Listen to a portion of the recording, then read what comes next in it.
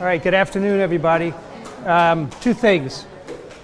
So Saul Silverstein's lecture that didn't get recorded, did he send you a text summary of what's different from his lecture and last year's lecture that's on video? Yes? You all got that? Okay. So Ashley, they did get it. Okay. Secondly, tomorrow, usually I get a separate room for, not tomorrow, Wednesday, usually I get a separate room for the exam. There aren't any available at this time, 4:10. We can do it for some of you who can at 5:40 in a different room. So let me have a show of hands of who's available at 5:40 to take the exam on Wednesday instead of 4:10. So some of you could do it. So I will send out an announcement and I'll tell you the room number. So those of you that can't, you just come here at 4:10. We'll split up the exam and the other will be in some other room because there was nothing available at this hour, okay?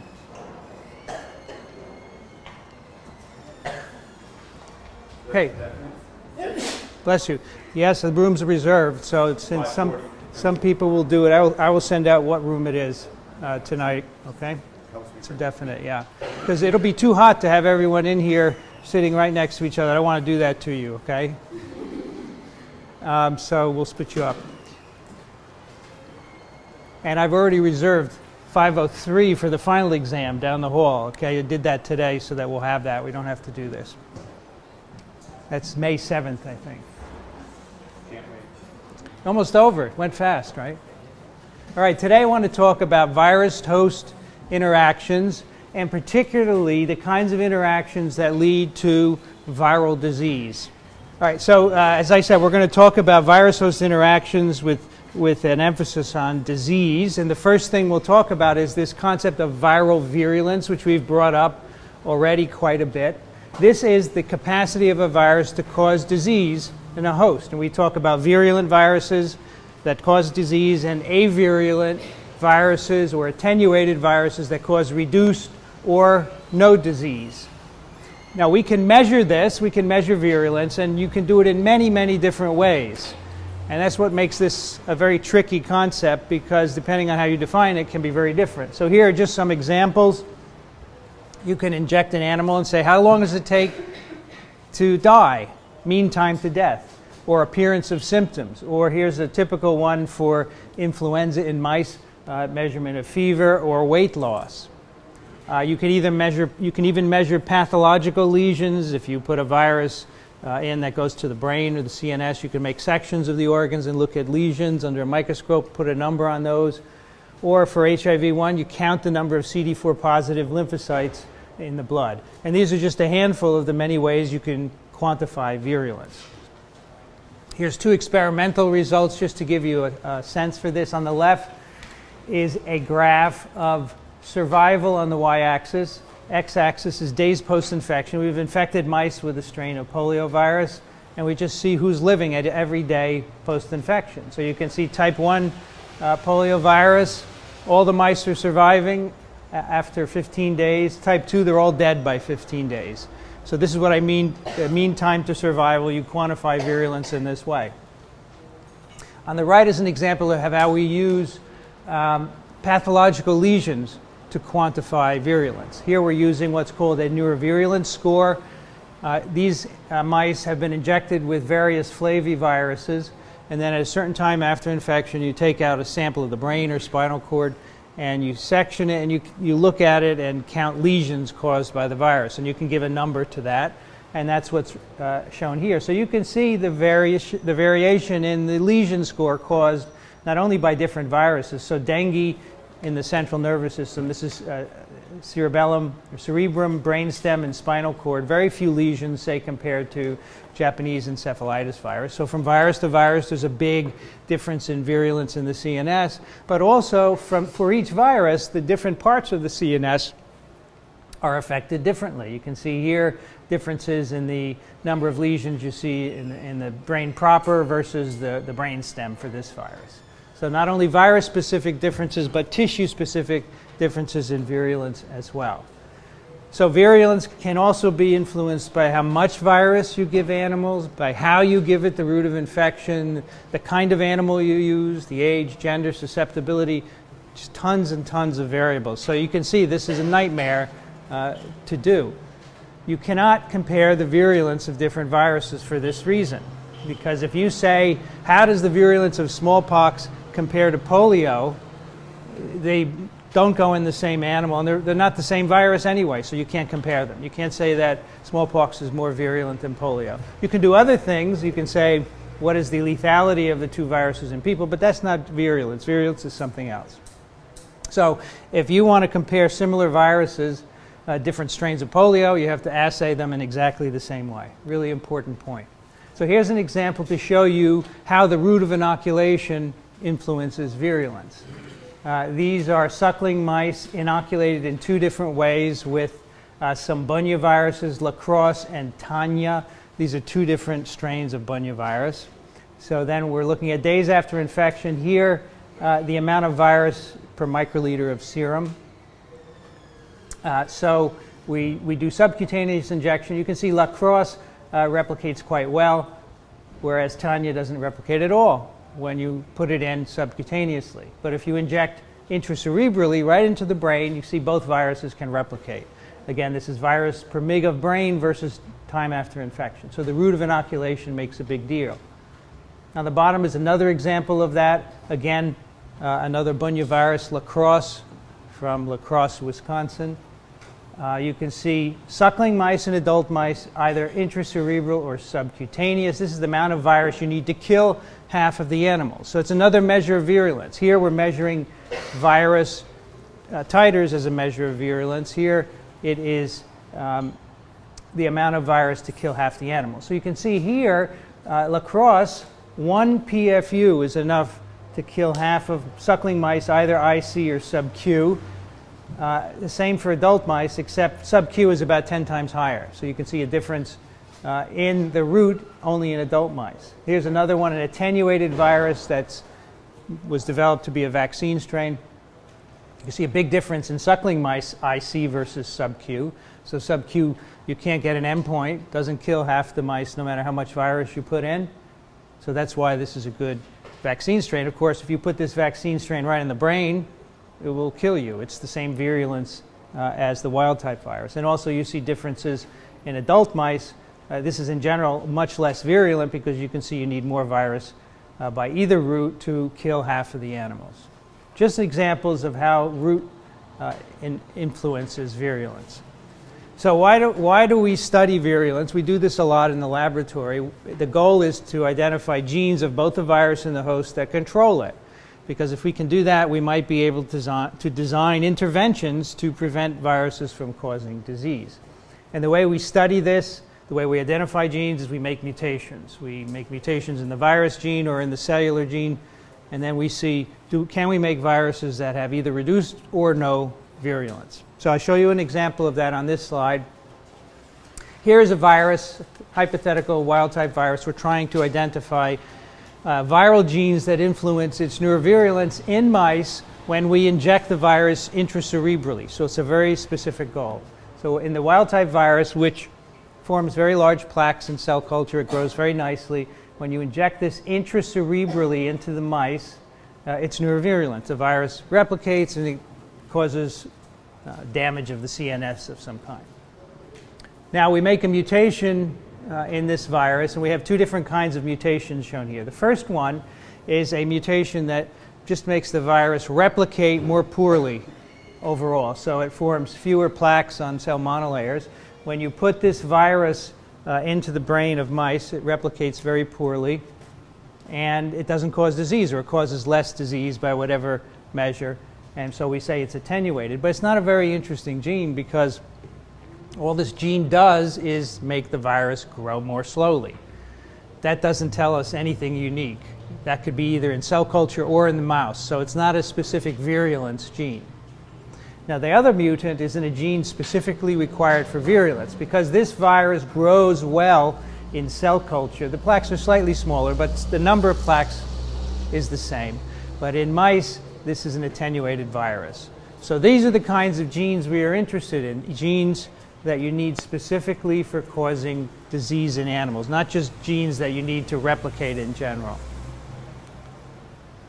So when you do those kinds of experiments for years and years over all the different viruses that people study, you identify 4 classes of genes that regulate viral virulence right here. So first, the genes that modulate viral replication, which, as I've said, are not very interesting because they don't identify anything unique to the animal. Next, genes that modify host defense mechanisms. You've already heard us talk a little bit about these. These are genes that antagonize various aspects of immune defenses. And these are typically required just for multiplication in the animal. If you take these genes out, as you'll see, they have very little effect on growth in cell culture where there's no immune response, at least not an adaptive immune response.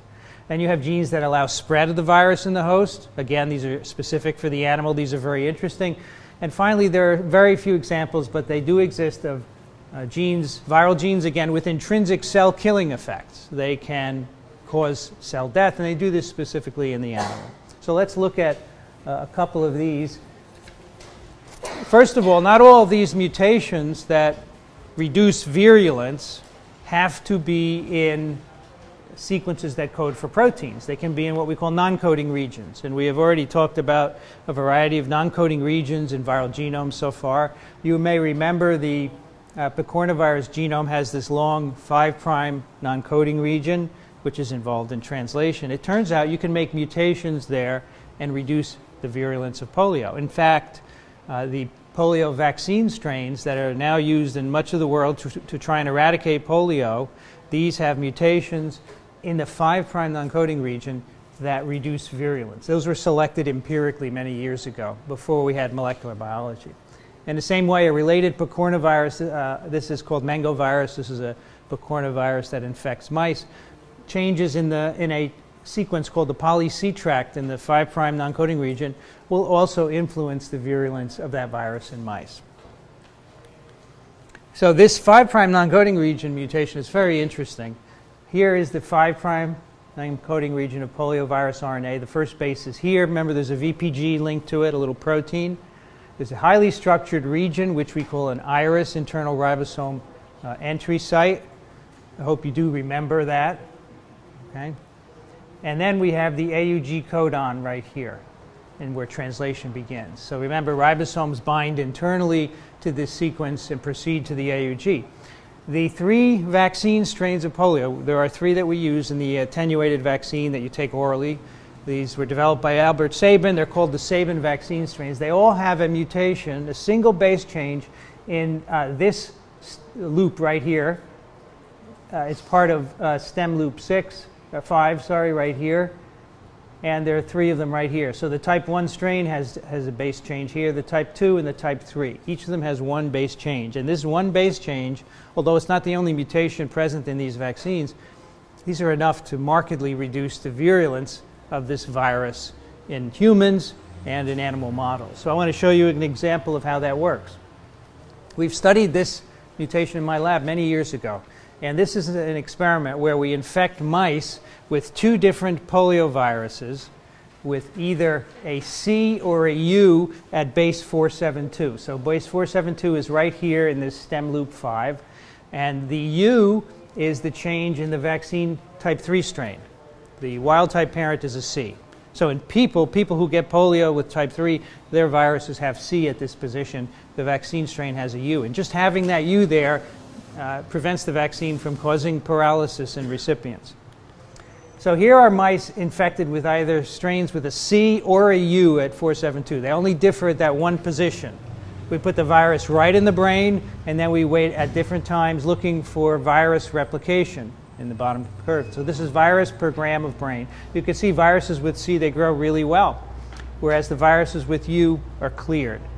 And if you measure the LD50 or the PD50, lethal dose or paralytic dose, the amount of virus you need to kill or paralyze 50% of the animals, viruses with a C, 9,000 PFU are enough to kill or paralyze half of the mice. The virus with a C, you can put as much virus as you want in and you don't get any mice paralyzed. So 1 base does this in a non-coding region, and we think that this somehow influences this process of internal ribosome entry. All right, so that's an example of a gene that modifies replication, but in a very specific way inside of a host. Now, how about genes that modify immune defenses? Again, you've heard Dr. Silverstein talk about these. We have virokines, which are mimics of cytokines. So as you know, immune responses produce cytokines to do a variety of jobs.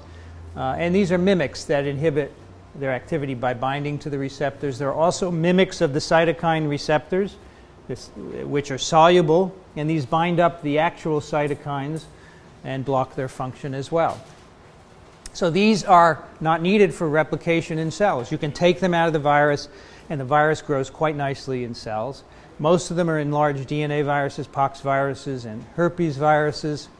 And as I said, they are virokines or viroreceptors. There are also proteins that affect antigen presentation. You heard that from Dr. Silverstein as well. There are proteins that interfere with autophagy and apoptosis. All of these typically in the larger DNA viruses. So these are what I mean by genes that modify host defense mechanisms.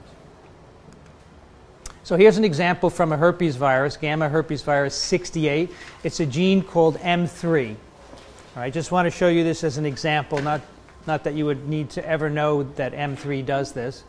On the left is a percent survival, a survival curve of mice infected with 3 different viruses, the wild-type virus in blue and a mutant virus in which the M3 gene has been deleted. So M3 encodes a chemokine receptor, which is needed to antagonize immune responses. So the wild-type virus, you see, kills mice very efficiently. If you want to do a comparison, let's take 50% survival. So that's about 5 PFU of virus for the wild-type. Now, if you delete the gene, now the 50% kill is over 100 PFU. So you can see this has attenuated the virulence of this virus as measured just by lethality. If we then, now when you do these experiments, when you delete a gene, you always want to make sure that you haven't made any other changes by accident in the genome, because this can happen during modification. So what you do is you put the gene back in and you make sure you now have a wild-type phenotype. And that's what this is. It's called marker rescue, and that's as good as wild-type at killing mice. So you know the virus doesn't have any other mutations in its genome. On the right is an example of the kinds of cells that are present in the CNS of the animals injected with this virus. So we have, again, the wild-type and the deletion mutant. And we're looking, we infect mice and we take a section, say, of brain, and then look at the different cell types, macrophages, neutrophils, lymphocytes, monocytes. And this is to tell us if the absence of the chemokine receptor has an effect on the distribution of cells. And in fact, it does. So if you look at wild-type virus, you see there's a certain percentage of macrophages, neutrophils, less lymphocytes, and fewer monocytes present. And when you take away the chemokine receptor gene, you see you change the proportion of cells. You get more macrophages, you get less neutrophils. So this is an expected phenotype because it's a chemokine receptor. Okay, now the next class are toxic proteins that cause direct damage to cells. In general, in viruses, there are not too many of these kinds of gene products. In bacteria, there are lots of toxins that make you sick in various ways. Diphtheria toxin, for example, one of the most famous ones. But there are few in viruses. One of them is encoded in the genome of rotaviruses. These are double-stranded RNA viruses, major agents of gastroenteritis. We'll talk about those more later. These make a protein called NSP4. And if you take NSP4 and you synthesize it and you feed it to laboratory animals, it will make them have gastroenteritis. Okay, so that protein alone mimics most of the pathogenic effects of virus infection. And this is just illustrating what this NSP4 does. These are the little red triangles here. This is the epithelial layer of your intestinal tract. This virus is ingested, it goes to your intestine, and it replicates in these cells. And in so doing, it produces this toxin, NSP4, both intracellularly and it's also present extracellularly. And we think that this toxin is involved in the fluid imbalance, which is part of gastroenteritis. You get diarrhea. That's because you're not absorbing all the fluid that's present in your intestine. And we think this toxin is responsible for that. One of the ways it seems to do it, it seems to bind a receptor on cells which stimulates a phospholipase C pathway where IP3 inositol triphosphate is generated, and this ends up raising intracellular calcium levels. And the intracellular calcium has a couple of effects. It messes up the tight junctions, which loosens up the epithelium, and that helps water to get out. And it also results in the cells excreting chloride. And when that happens, then more fluid stays in the intestine to try and counteract the high concentration of chloride, and that's why you get diarrhea. So there's a few other examples like this of toxins, but these are virulence determinants. You could take this out of the virus, and it wouldn't affect its ability to grow in cell culture, but it would reduce its virulence in an animal. Another example of a determinant, this is a cellular virulence determinant now, is a protein called TRIM5 alpha. And this is a protein that is involved in susceptibility to HIV. So HIV, which, as you know, infects millions and millions of people, does not infect old world monkeys.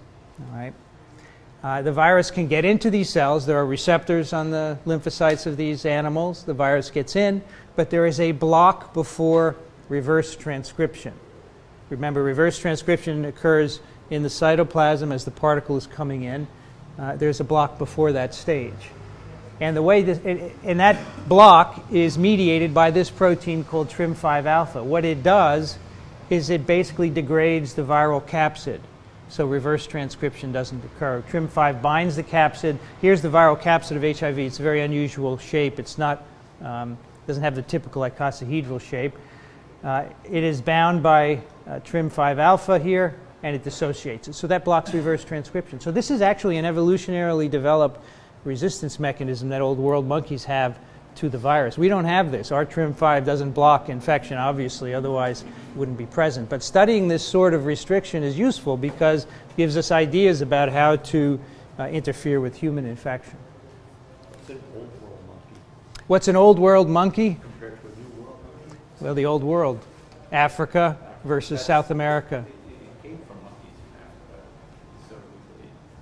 So It came into humans from monkeys, but it's probably been around for a much longer time, because if you go back and sequence these TRIM5 alleles in old world monkeys, you can see the effect of viral pressure millions of years ago. So the virus has been around for a long time. It just jumped into us in the 20s, basically. Another example of a cellular determinant of virulence, miR-122, a microRNA. I think we talked about this before. This is a liver-specific microRNA. It's involved in cholesterol metabolism, so it has a function in us. It just so happens that Hep C needs this in order to replicate in the liver.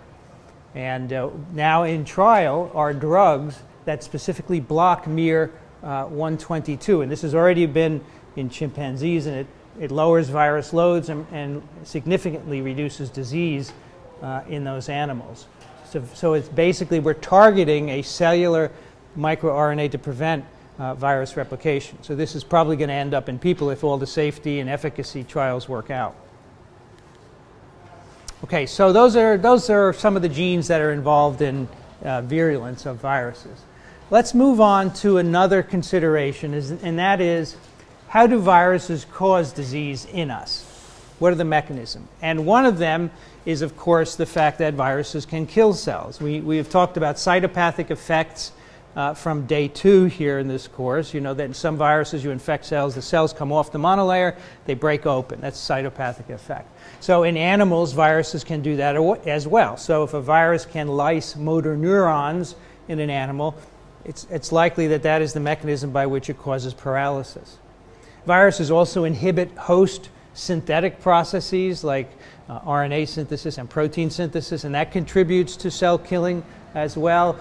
When you inhibit cellular syntheses, you basically ruin cellular compartmentation. Enzymes leak out of, say, lysosomes. They end up auto-digesting the cell, and that contributes to cell death. As you also heard earlier, viruses can induce cell-cell fusion, the formation of giant cells with many nuclei called syncytia. That's another way that viruses cause cell damage. And then finally, apoptosis. The induction of apoptosis is also responsible for damage in the infected animal. But it turns out that in most infections, most of the damage that we see The tissue damage, the symptoms that you have, most of it is immunopathological. That is, it's a consequence of the immune response. So, immune response we need, otherwise we wouldn't be surviving, but it also hurts us. That's why we call it too much of a good thing.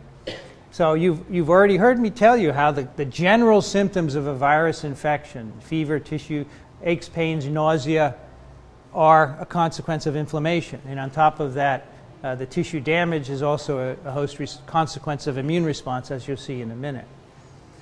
So among all the viruses we talk about, if you had to group them into two classes, you could say there are cytolytic viruses, the viruses that kill cells, and there are non-cytolytic viruses. And the cytolytic viruses, you can imagine that a great amount of their tissue pathology is caused by cytolysis. But there are many viruses that don't damage cells.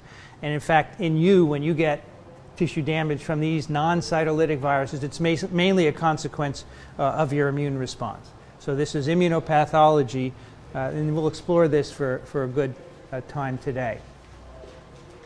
So these are examples of immunopathology. That is, different sorts of infections, the pathology caused by a variety of immune responses. So you can have CD8 T-cell mediated immune response, because these are the CTLs that are meant to lyse infected cells as a way of clearing an infection, but they cause tissue damage. We can also have immunopathology caused by the two kinds of CD4 T cells, the Th1 or the Th2. And finally, you can even have antibody into this mix. Antibodies can cause tissue pathology. So I want to go through a couple of these to give you an example of how this works. So here first we'll look at CTLs, CD8 positive T cells, or cytotoxic T cells. This is infection of mice with a virus called lymphocytic choriomeningitis virus. This is mainly an animal of rodents, but if you happen to be immunosuppressed for whatever reason and you have a hamster, you could be infected with this virus. There have been examples of people who have died of viral infections and then turned out they were on some sort of immunosuppressive therapy and they had a hamster and the virus went from the hamster into them. But in healthy people, it doesn't cause any problems. If you take this virus, LCMV, and put it intracerebrally into adult mice, within 8 days they're dead of a brain infection called choriomeningitis. If you do the same experiment and then immunosuppress the mice, you give them some drug to suppress immune responses, broadly immunosuppressive, those mice are fine. They get a persistent infection where the virus is continually replicating in them, and they can live forever, essentially. So just by suppressing the response, you've protected them from death. Now, if you now give them CD8 cells, CTLs, which you have now taken from a mouse immunized with the virus, so they are virus-specific CD8 cells, CTLs. Okay, that's very important. If you inject these mice with those cells, it's called adoptive immunization when you give them cells, immune cells, then they will now die within 5 days. Yes? How come immunosuppression, if it's in a mouse, it helps the mouse, but if it's in a human, it makes them get infected with another virus? That is why animal models are animal models, because they're really different from people. I don't have a specific answer for you, but this happens over and over again, that observations made in animals are not predictive of what happens in people, and that's one of them. It's just one of them. So this shows that CD8 CTLs are responsible for the disease. Here's another example of CTL-mediated disease. This is Coxsackie virus. This is a picorna related to polio from Coxsackie, New York. In humans, infection with Coxsackie ends up, in many cases, having you get a heart transplant because it targets your heart, destroys the muscle, and by the time you get symptoms, it is too late to treat the infections. And there's a mouse model for this where you can look at heart destruction caused by virus replication. So on the left here is a section from the heart of a mouse that had been infected with Coxsackie virus, and it is stained with a dye that stains the calcification that occurs in the myocardium when this virus destroys the tissue. So you can see there's extensive myocardial destruction here. if you do the same infection of a mouse that lacks the gene encoding perforin, that's what you see on the right here. This is no pathology in the heart of this mouse. Perforin, of course, is one of the two proteins in a CTL that is responsible for its ability to kill target cells. So if you take away the ability of CTLs to kill targets, you now remove the pathology caused by this virus. So it's very interesting. The pathology, the heart pathology, entirely caused by the immune response. In mice, the virus also infects a couple of other tissues. Here's the virus will get into the CNS and kill mice. And again, the mice who die, this is survival versus time. The wild-type mice die. The perforin knockout mice don't die. So again, the destruction of brain cells is caused by CTLs. And liver. The virus also infects the liver. This is the release of a liver enzyme into the blood, GLDH. So many virus infections that cause liver damage end up releasing enzymes from the liver cells that are not normally found in the blood. So you can measure the extent of disease by measuring a liver enzyme. So you can see wild-type mice, the enzyme, the virus replicates in the liver, the enzyme is released into the blood. The perforin knockout mice, there's no release, there's no liver damage. So 3 targets of this virus in mice, the pathology all caused by CD8 CTLs. So someday, maybe, if we could diagnose this infection in people very early, we could treat the infection, either give an antiviral, or if the infection has progressed, maybe interfere with CD8 killing. Another virus that uses CTLs to cause damage, hepatitis B virus. And this is a mouse model, but presumably similar things happen in people. The envelope protein, if you make just the envelope glycoprotein of the virus, remember this is an envelope virus, it's a single envelope glycoprotein. If you make transgenic mice that produce that envelope, they're okay, they don't get any disease, and there's no virus in them. If you now inject virus-specific CTLs into those transgenic mice, they get liver disease. Right? They get liver lesions. And this is because the CTLs induce apoptosis in the hepatocytes of the mice. And so that's diagrammed here. You take a non-transgenic mice and you immunize them and purify CTLs, or CD8 positive CTLs from them, and then you inject them into the transgenic mice, and this mouse develops liver disease. So again, the assumption is that the CTLs are causing the tissue damage. CD4 T cells can also cause immunopathology.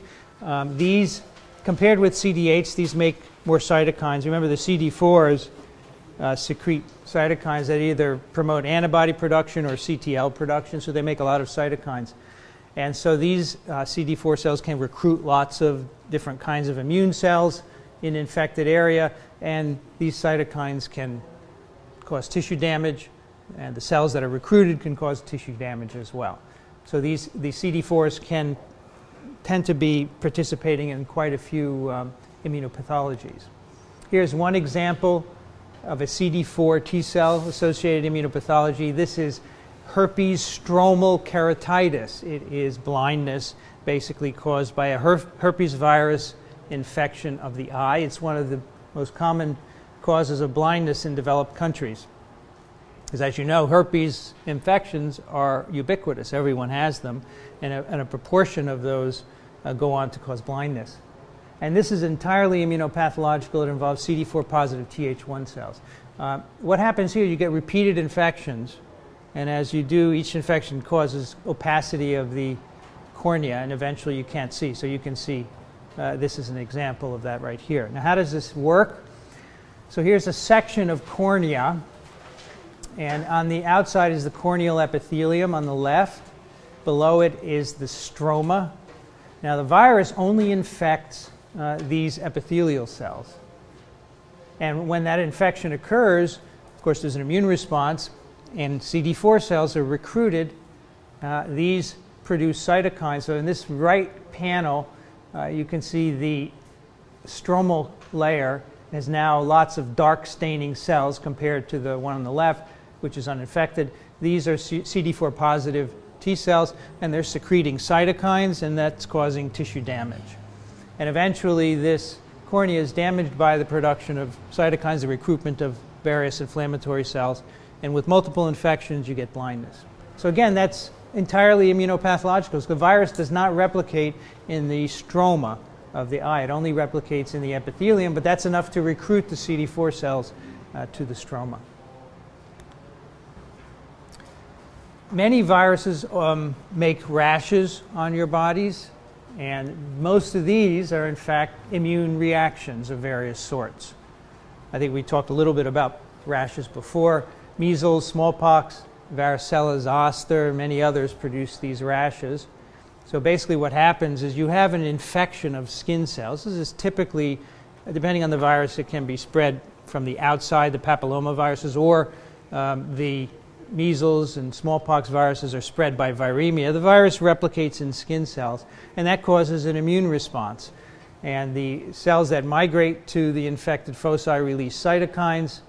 That causes inflammation, recruits T cells, and in many cases the CTLs start to lyse the infected cells, and that gives you the rash. And so the rash is a combination of inflammation and cell killing by the immune response. If the virus were just replicating, you most likely would not see much of a rash in these diseases.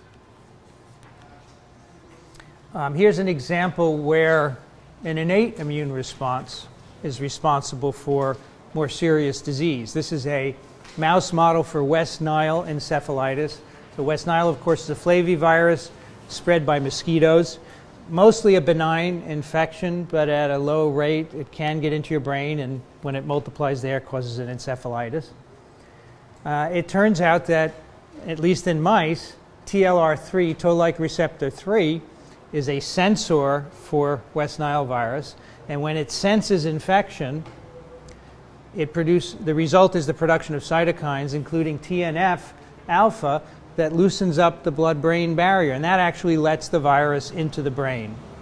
So you get a peripheral infection with West Nile, your infected cells produce TNF, and the TNF goes to your brain, loosens up the blood-brain barrier, and lets the virus in. Trojan horse sort of thing. So here's an experiment that shows that. So these are mouse brains taken at different times from infected mice. So what you do is you infect the mice, and then you give them also a dye that normally doesn't get into the brain unless the permeability is altered by TNF.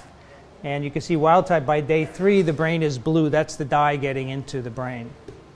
If you do a TLR3 knockout, you see there's no dye or very little at day 3, and it's delayed very much. So TLR3, again, is responsible for sensing infection. It produces cytokines that loosen up the blood-brain barrier.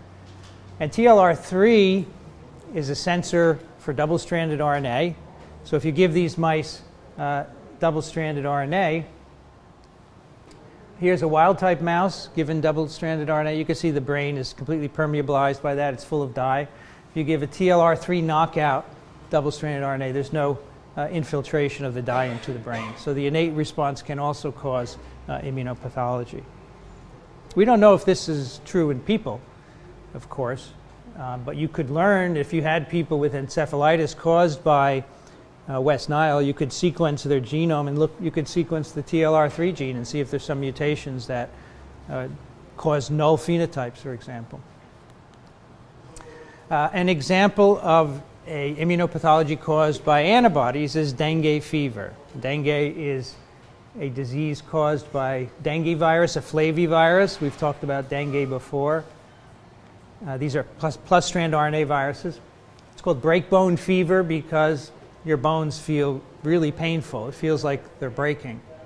It's transmitted by Aedes aegypti, and it is endemic in many parts of the world, particularly where the mosquito is present, of course. Billions of people are at risk. That is, they could acquire dengue infection globally. And there are about currently 50 to 100 million infections documented every year in these areas. Second to malaria in terms of incidence of mosquito-borne diseases. So here is the current location of the vector in yellow, and in red are the areas with the vector as well as dengue activity. So you can see Central and South America, not all of it, but parts of it, the Caribbean in particular.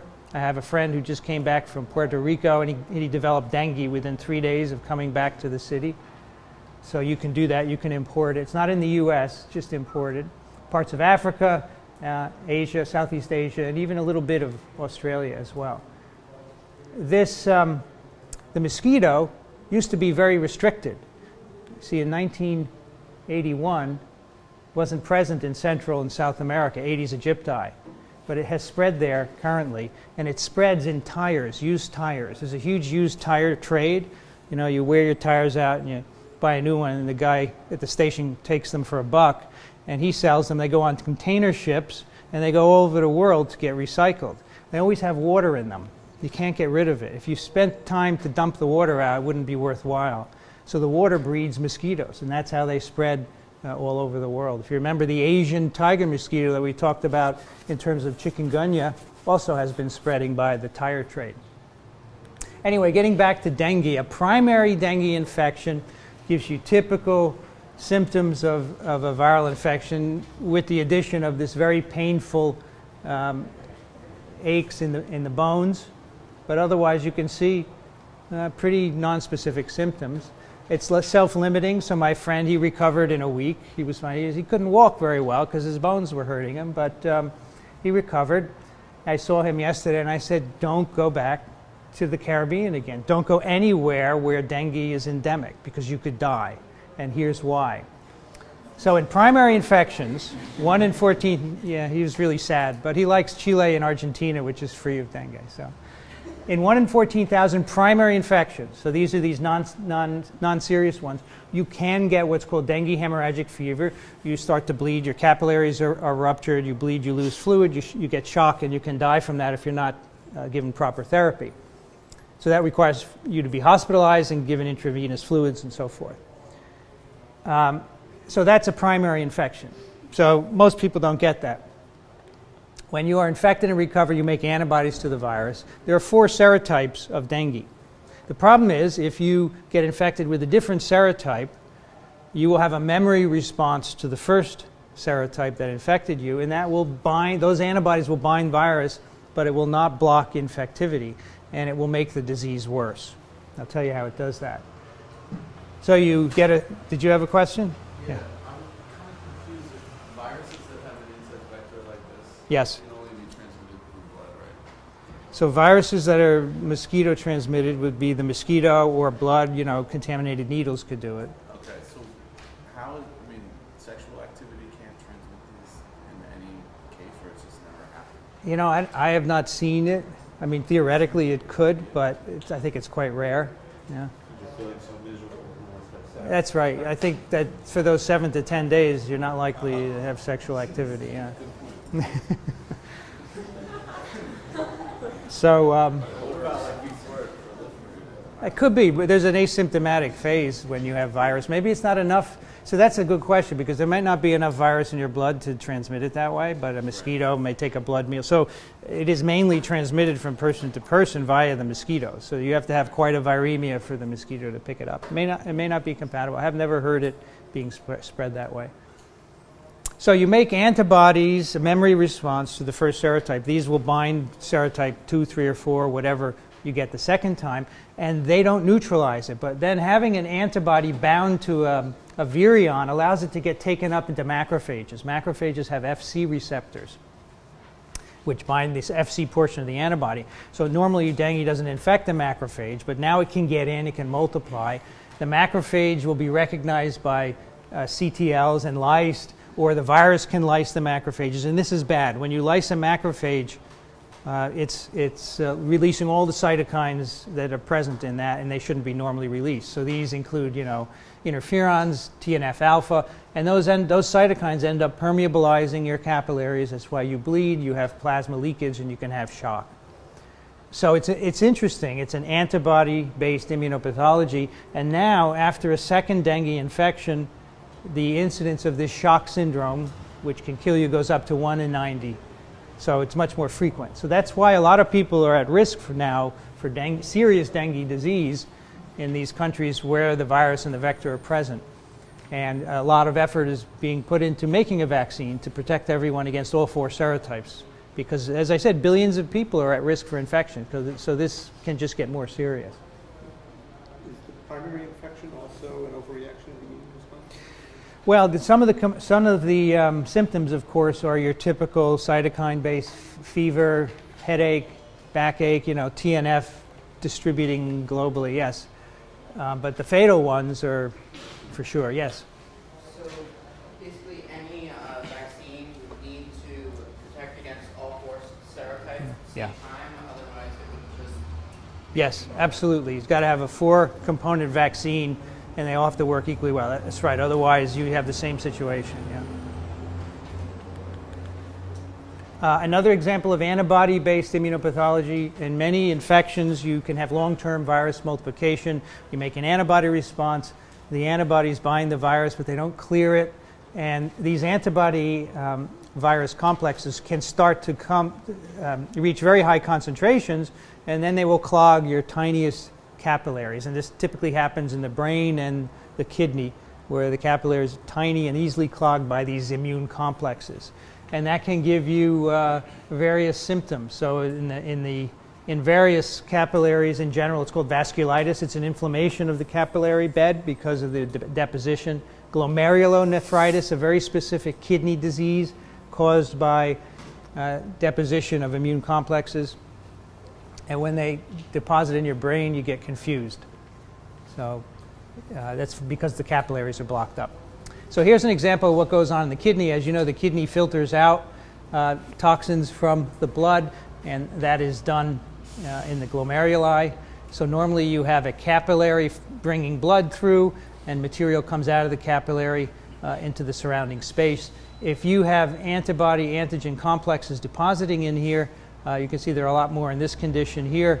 This brown cell called the mesangial cell, its function is to remove any particles that are coming out of the blood, and if it sees a lot of immune particles, it extends itself. The cells get very big, it blocks off the capillary, and the filtration decreases. So that's glomerulonephritis.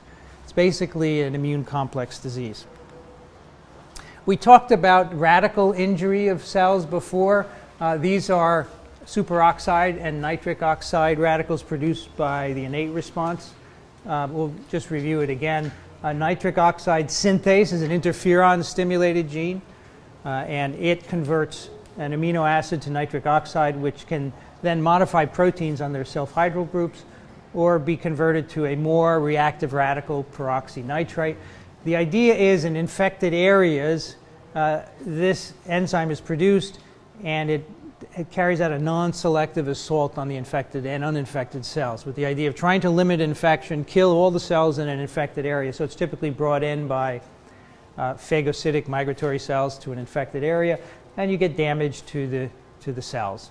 So this is another form of cell injury by the immune response. You can show that, for example, in mice, if you knock out the gene for nitric oxide, they have less damage when infected with certain viruses.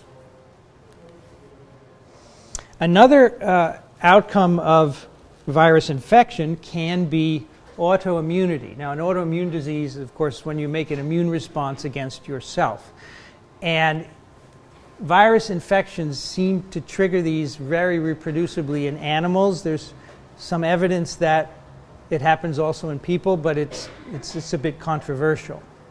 And one of the mechanisms is, so in us, we have many antigens that are hidden from the immune system, and therefore the immune system doesn't detect them. But virus infections can change that. They can cause tissue damage that exposes otherwise hidden epitopes. And then you make an immune response against them. They're not recognized as self. They're recognized as foreign. And then during this infection, you have the antibodies or the cellular response directed against your tissue. So that exacerbates the infection. So that's one mechanism for this autoimmunity. Another is mimicry. So it turns out that some epitopes in viral proteins are shared with our cellular proteins. So you get an infection, you get an immune response against the viral epitopes, and some of those cross-react with your proteins, and as a consequence, you get host damage as well. And this is just a listing of some epitopes that are shared between virus and host proteins. You can see here there's a similar sequence between polio, one of the capsid proteins, and the acetylcholine receptor. So these are very short sequences. They're epitopes. And if you immunize animals with these peptides, you can demonstrate cross-reactivity. So you make an antibody against this sequence, it will react with the acetylcholine receptor. And the same with all these other virus epitopes as well. So in theory, this could contribute to an autoimmune reaction. Yes? The epitopes are so similar that the immune system can't tell the difference. Then instead of attacking both virus and self, wouldn't the immune system just ignore it and think it was self? Yeah, so you would, if it were identical, it would be recognized as self. But you can see there's slight differences that probably prevent that from happening. That would be my guess, and then you get enough of a reaction. It's non-self that you get this occurring. That would be my guess. I don't know. Whether this is working in human infections, we don't know, but it's been demonstrated extensively in animal models. Many virus infections also immunosuppress, and they do it globally. They replicate in cells of the immune system. They disturb signaling that's important for cytokine production. And you remember the viroreceptors or virokines, these are antagonizing immune responses. These are a form of immunosuppression. Here's an example, an experimental example. Now, if you, I don't know if any of you have ever had this done, but if you want to know if you've ever had tuberculosis, you get a TB time test. Anybody ever have that? You've had it. You're an old guy like me, right? But basically, you put a little tuberculin antigen intradermally into your forearm. And if you've had tuberculosis, within a few days, you get a cellular immune response to the antigen. And you get a bump. You get inflammation and T cells coming in to check out the antigen, and it makes a physical bump. So it's called a delayed type hypersensitivity reaction.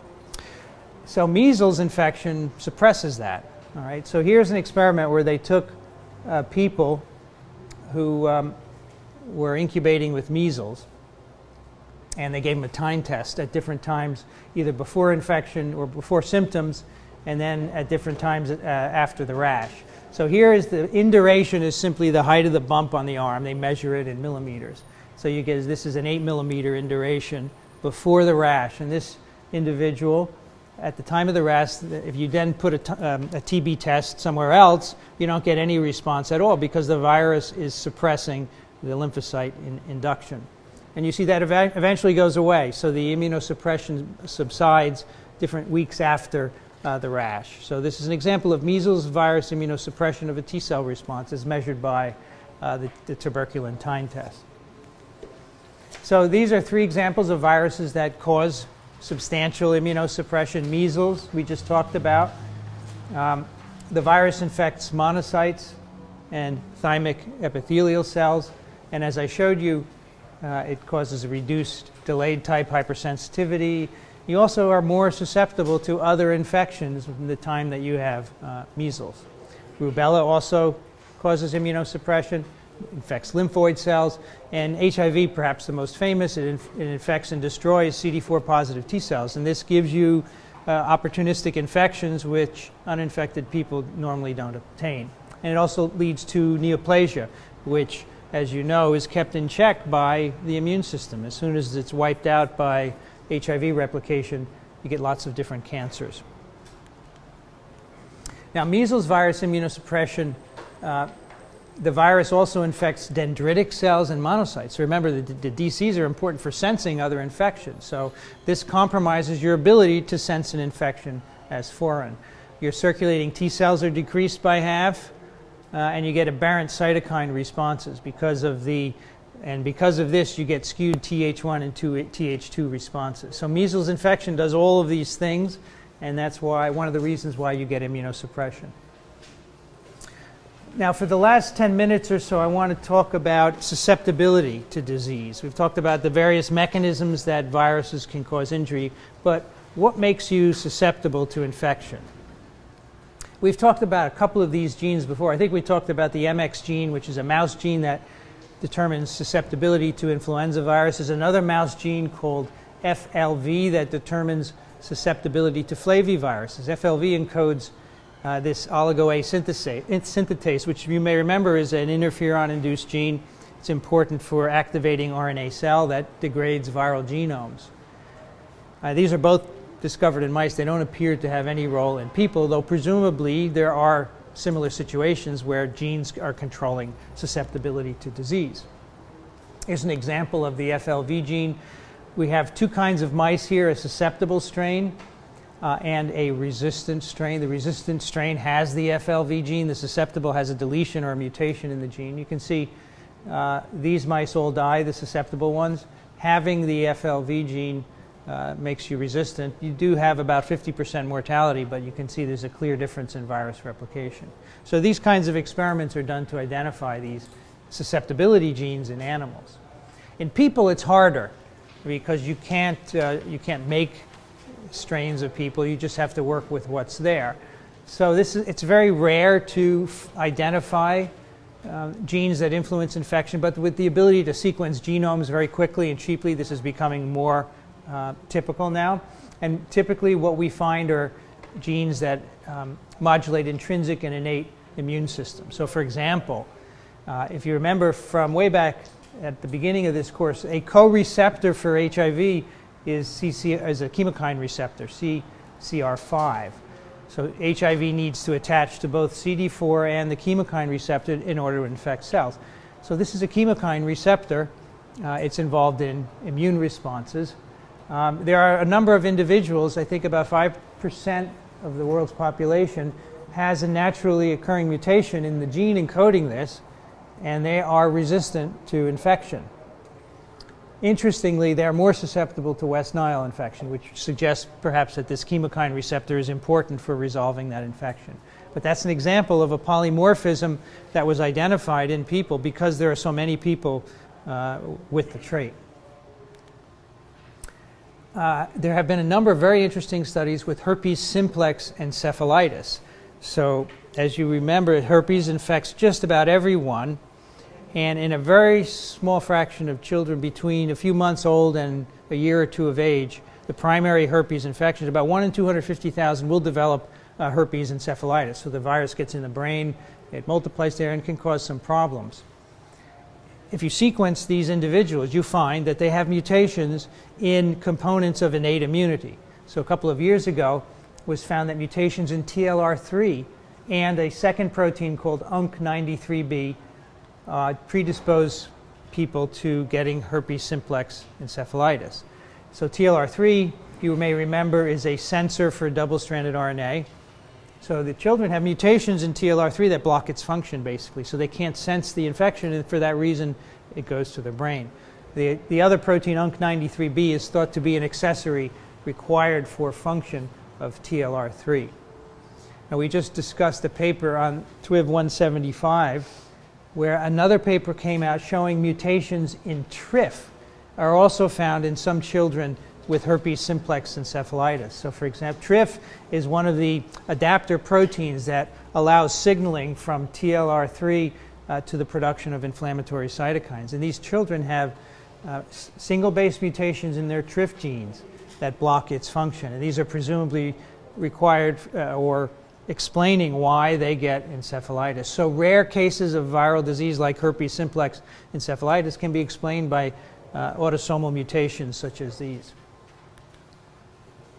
The major histocompatibility proteins also encode susceptibility or resistance to virus infections.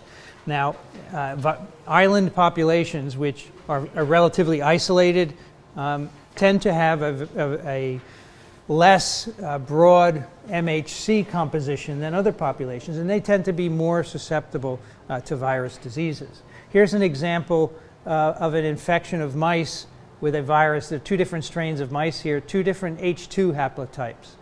And you can see one is very susceptible and one is quite resistant. So the nature of the molecules, the MHC molecules that present antigen, are a major influence on disease susceptibility.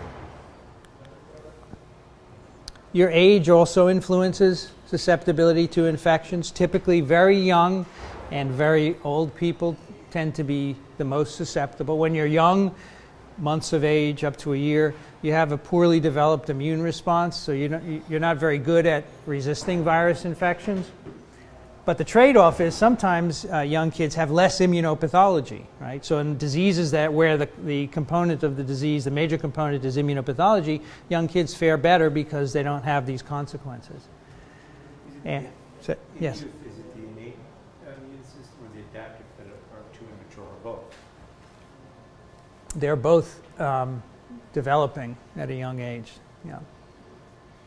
So the one example that we talked about, the infection of adult mice with LCM. Remember, LCM infection of adult mice, they die unless you immunosuppress them. Well, if you infect infant mice, IC, they survive because they haven't developed their CTL response yet. And that's sort of like immunosuppressing an adult. So why do old people get more infected? Well, their muscles are worse, they don't function as well, particularly the respiratory muscles aren't as elastic, aren't as powerful, the cough response isn't as good, the cilia elevator isn't as good. All of these reasons probably play into it. So here are two examples of age-specific susceptibility to infection. This is West Nile virus in rats.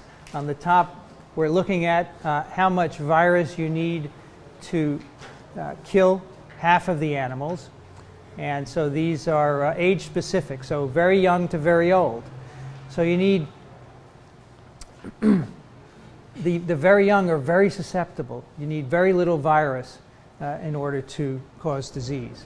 And as you can see, with age, the amount of virus you need to kill 50% of the animal goes down until when you're in the older rats, 2 weeks basically is an old rat, you need much more virus.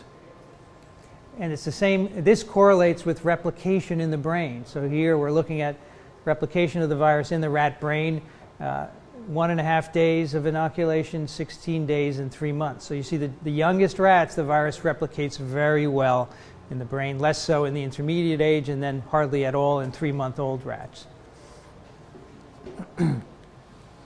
In humans, this also applies, the age susceptibility. There are a number of studies that demonstrate this. This is an epidemiological study of measles in the Faroe Islands, which are north of the UK.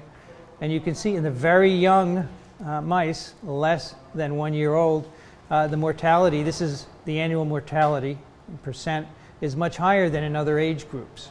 But then when you start getting into the older population, the mortality goes up again.